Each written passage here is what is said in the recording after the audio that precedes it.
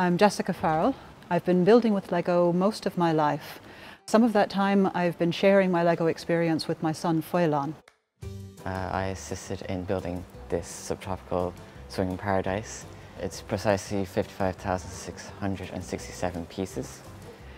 The overall project took about 3.5 months, 105 days actually.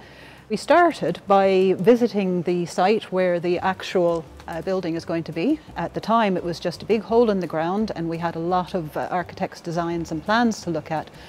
We got inspiration from another one of its kind over in England.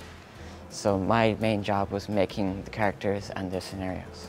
Well, I noticed that the family groups enjoyed the slides a lot, and the way people were in the pool enjoying, and the atmosphere was amazing, so I tried to recreate that.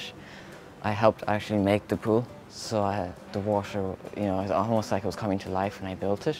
We have the upper levels, the subterranean levels, and the really exciting water slide rides in the back. The model is going to take up permanent residence in the real life size building. When it's made in Ireland, we'll be able to pop over and have a look. Since we've made a model of it, if we ever go there, it'll be like we're one of the minifigures. It'll be like we're part of it, and we get to see, oh, we built that, or we built the thing, and everyone will be wondering, like, how did you build it? So, and our model's going to be there, so they'll be like really proud of how we recreated it.